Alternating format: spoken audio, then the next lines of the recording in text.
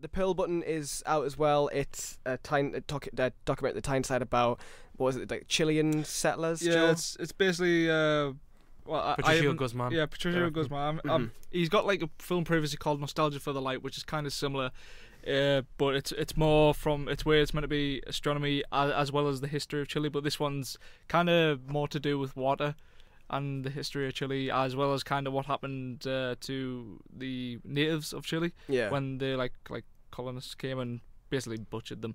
It's but pretty sad.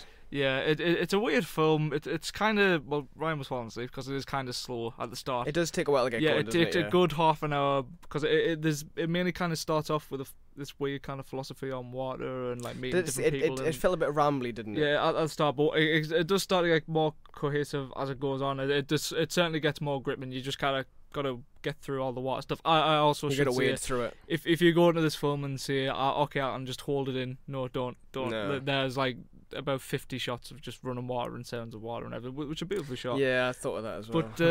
But yeah, it kind of links it back to I think it was some kind of I don't know me Chilean history, but I'm assuming it's some kind of dictator. Yeah, it was. Who kind of butchered the people and threw the bodies off a helicopter. Basically, yeah, tortured people, put the bodies in the water, basically.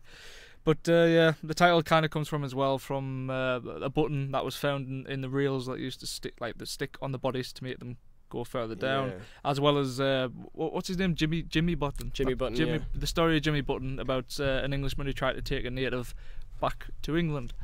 And that's basically what the film's about. Yeah. I mean, this kind of feels like a rambling review because the film is kind of, I wouldn't say all over the place. It's just kind of.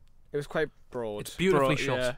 Oh yeah. Yeah. And I really want to see Nostalgia for the Light. Yeah, it's made me interested in some more of his work, but the film as itself, I'm okay with, I suppose, as a kind of, I wouldn't say experimental documentary, but just a very unusual form, I suppose.